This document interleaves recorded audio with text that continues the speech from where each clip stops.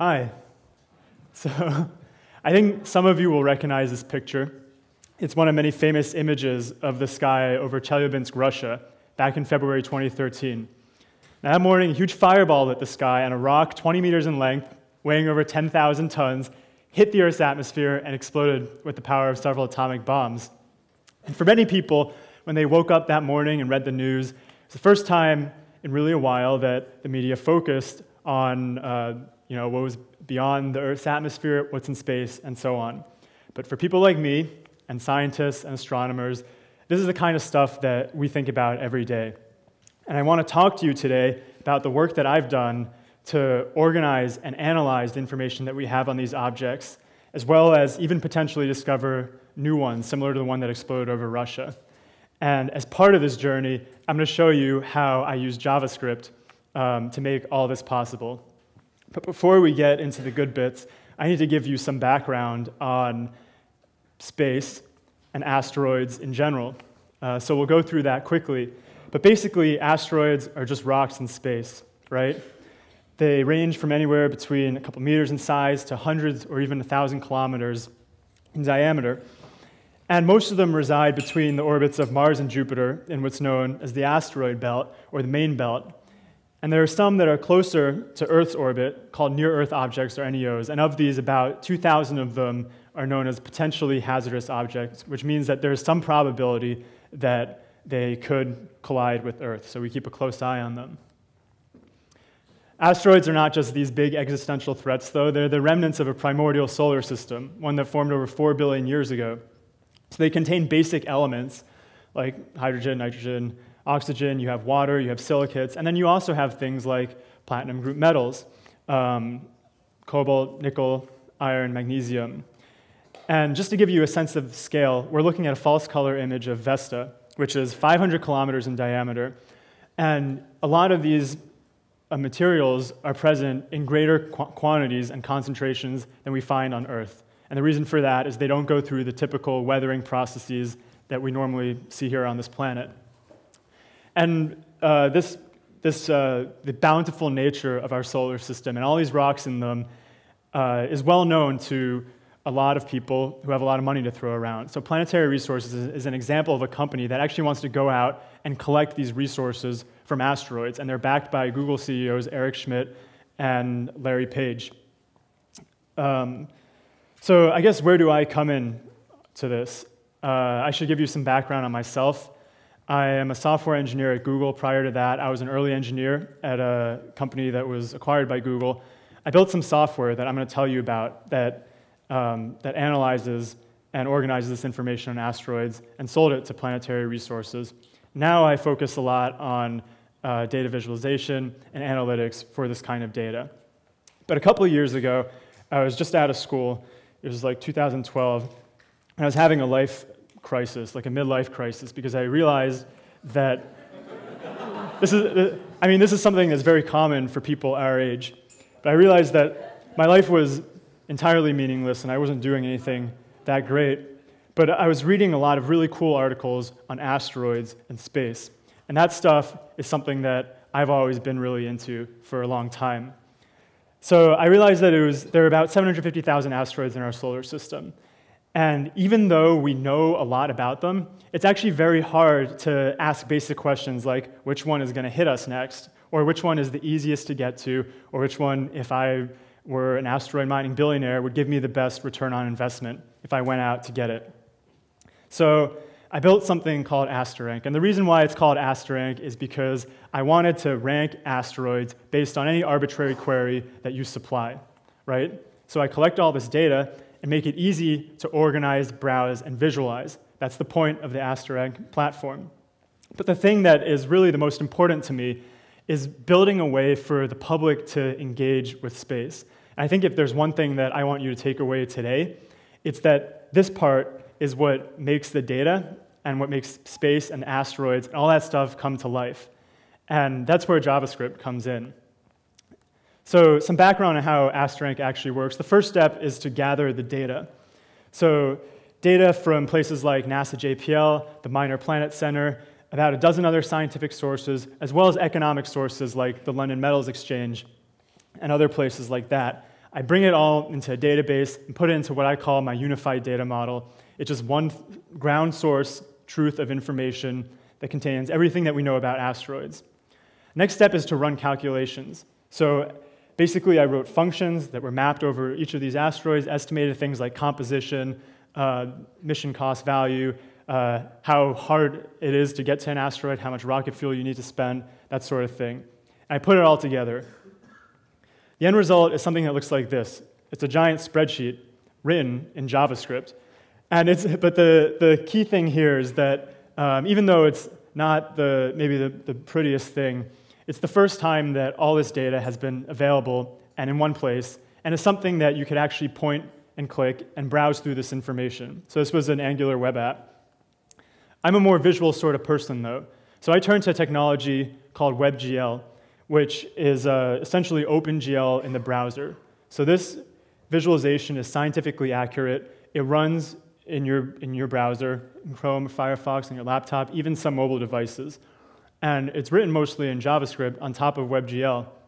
And everything that you see here is scientifically accurate. So this is where JavaScript becomes powerful, right? You can actually go in and view these objects in context to understand the solar system, understand how these asteroids are distributed along the plane of our solar system. And it's really a beautiful, fun thing to play around with in your browser. My favorite view, though, is actually the accessibility view, which we're about to switch to. So the accessibility view is interesting because it shows you which asteroids are the easiest to get to from Earth. And you can see here how they sort of cluster around the Earth's orbit. And I think one of the most amazing takeaways here, one of the things that you can see, is that there are actually 2,000 asteroids that are easier to get to in terms of energetic cost than the Moon. So 2,000 asteroids that are more within reach, easier to get to than the Moon was 46 years ago. And I think it's pretty remarkable that we can see this on a web page and see that result. It's not just a toy, though. So when you pair it with the data view, it becomes a very powerful tool to actually go through and view all this information in context. So you can do things like view all the upcoming approaches, the composition. You can look at the upcoming passes and notice how they sort of cluster around the Earth to begin with. So these are the ones that, in theory, we may want to watch out for or we want to study. Also, you could look at things like the smallest asteroids. So this is of interest to NASA because they're interested in asteroid capture. I think the biggest thing here is that space is really just beautiful and it's full of opportunity, right?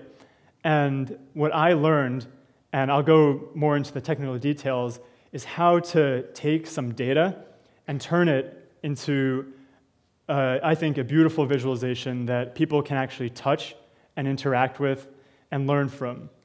So that's the power of putting things in the browser.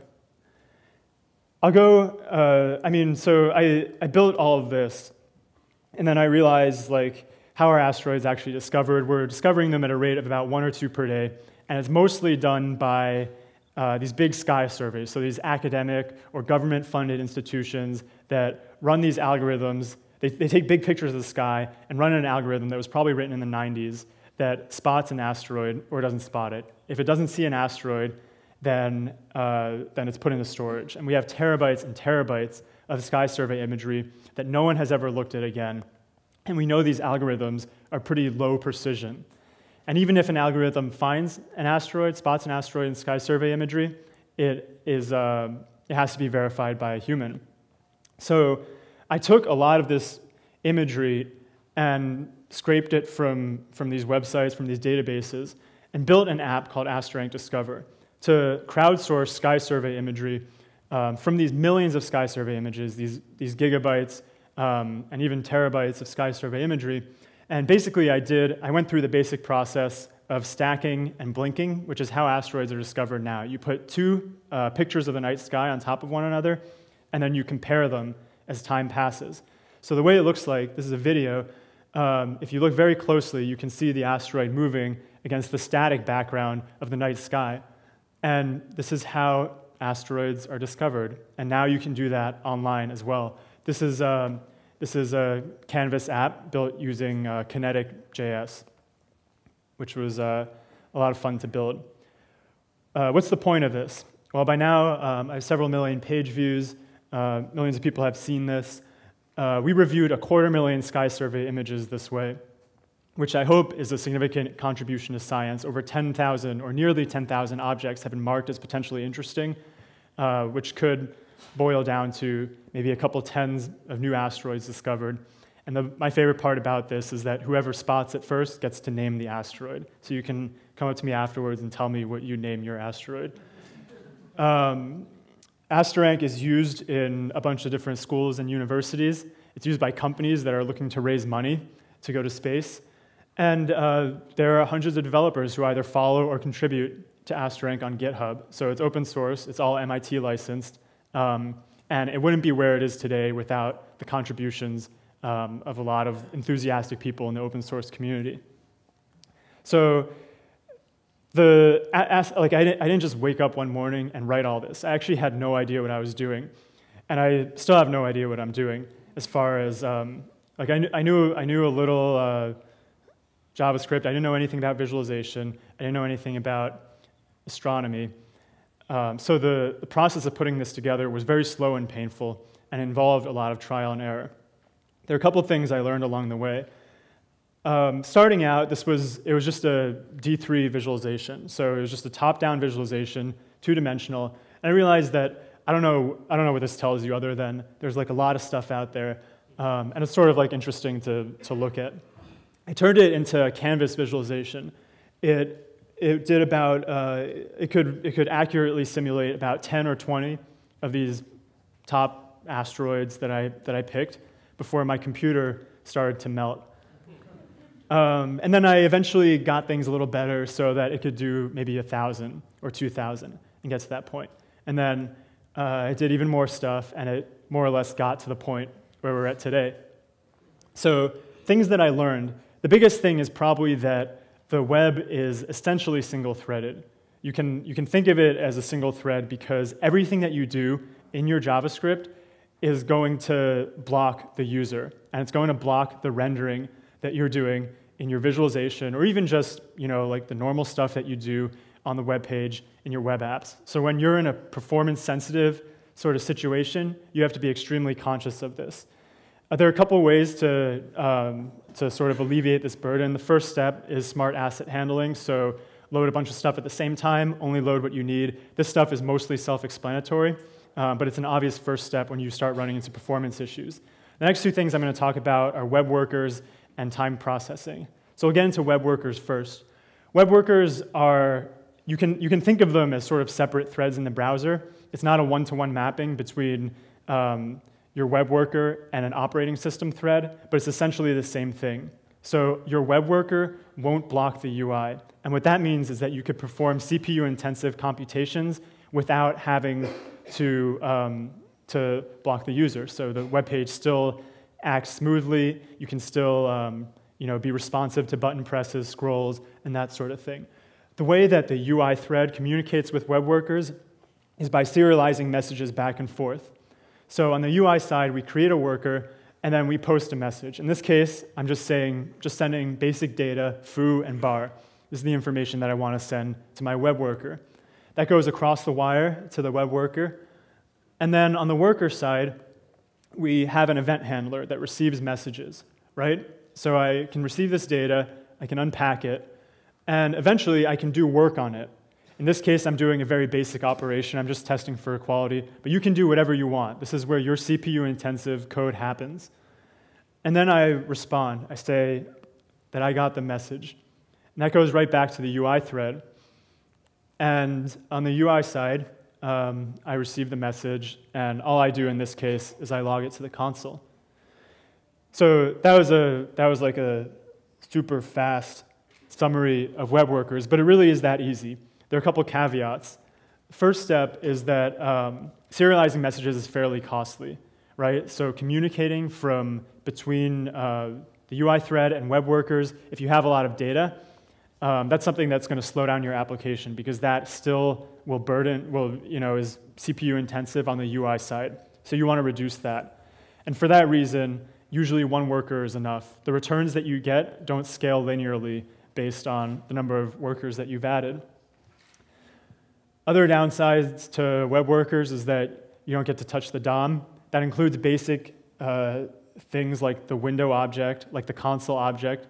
The stuff that you're used to dealing with is not available to you in the web workers. So you sort of have to build something to like pass back the messages that you want to log and so on. And finally, web workers aren't available in all browsers. So if you're supporting IE6, you're sort of out of luck. But you can do things to sort of shim that and make it a little easier. The next thing is timed array processing. So what this typically looks like is you have a ton of data that you either want to process or display, right? It's either user supplied or it comes from a server or anything like that. Basic idea is to break it up into smaller chunks. This is fairly intuitive, but the place where it's not intuitive is when you run into a case like this, right, where you're just looping over a very large array. It's important to understand that looping over the large array does not ever give the UI a chance to catch up to whatever the user's doing, whether it's interacting with the visualization, or even if they're just scrolling or pressing a button or typing on their keyboard. So this will lock up the CPU. The solution is something called timed array processing. And this is sort of a lot of code to digest at once, but the basic idea is that you want to use set timeout to yield execution flow back to the browser. And this may be a familiar concept to some of you who have desktop programming backgrounds, where you have to, where you might occasionally do events in a thread that blocks the UI. So in this case, I process as much data as I can, either until I'm out of chunk space or until I'm out of time. And then I just call set timeout. And that lets the browser catch up with whatever it is that it's doing. So this is timed array processing, or at least an example of it. I eventually started using WebGL. So the best, I think, general framework for WebGL is called 3.js. It's what I use for Asterank. There are a couple caveats for WebGL and these WebGL libraries. I would say that you should focus on putting everything that you can on the GPU. So this means writing shaders for your WebGL applications. Because 3.js abstracts a lot of WebGL, makes it super easy to use, but it also means that it's easy to dump too much on the CPU. So focus on your shaders. Monitor your FPS and selectively add and remove features based on how the client is doing. That's another thing that is actually very easy to do, but could give you great returns. Also, just be careful with cross-browser or even operating system things, because there's a lot going on in WebGL under the hood, more so than just your normal browser compatibility sort of issues. And if you're using 3.js, use a particle system, because that offloads a lot of work to the GPU. You can put these all together and improve your performance of your asteroid visualization by 10,000 times. I think that a lot of these tips are probably very broadly applicable, right? Whether you're doing visualizations or if you're just doing some potentially CPU-intensive work in whatever apps that you're building. So sort of as a case study, I wanted to apply these same concepts to a different visualization. And I wound up taking a data set of 2 billion cubic light years. So everything that you see in this visualization, every point of light, is a galaxy. And this data is produced by the Millennium Run, which was, at the time, was the largest n-body physics simulation in history. And you can see here the scale, at this scale, these are the largest structures in the universe. This is how gravity shapes our universe. And it's like really cool, beautiful stuff. But we're looking at millions and millions of galaxies. And that's something that will really tax your computer or your graphics card and so on. So mainly what I learned from this is that you want to offload as much as possible from your JavaScript work. So you want to do a lot of pre-processing, do things like grouping particles, in order to minimize the amount of work that the client needs to do. So what I did was I used an R tree, which is a spatial data structure, figured out what level of granularity, like visual detail I needed, like what was visible on the screen of my clients, and then reduce the data so that it appears the same visually to these users, but it's a lot less under the hood. An example of this is like combining two galaxies into one galaxy that is twice as bright. And adjust a lot of other aspects of the simulation on the go. So as you zoom in, different things happen, different shaders are applied, and that sort of thing. The whole point of Asterank was to bring all these tools to developers and make it possible for someone who's a normal person like me or you, just someone who's like interested in space, has a background in JavaScript, and really empower them to create something that they can contribute to the space community, or just like make cool visualizations, or actually contribute to the science that's behind a lot of this. So what I did was I built a bunch of APIs. So everything here is really used by a lot of people in hackathons, a lot of people doing like space-related projects, and that sort of thing. But what this does is it generalizes a lot of the work that I have done and makes it not just open source, but also something that people can actually customize and build their own stuff with. And this was really important to me. So examples of what this can do. This is an exoplanets visualization that uses the same visualization engine, but overlays all these exoplanets on top of our solar system. So you can see sort of how, which planets, I guess, are potentially habitable and that sort of thing. This is another visualization that I did for the SETI Institute. This is a comet that came through our solar system and left a trail of dust. Every time the Earth, that blue orbit, passes through this dust cloud, we see a meteor shower at night. And this is the Alpha Capricornid meteor shower. Believe it or not, this is how meteor showers work. I didn't know that. I built this moon visualization for a company that's interested in the moon.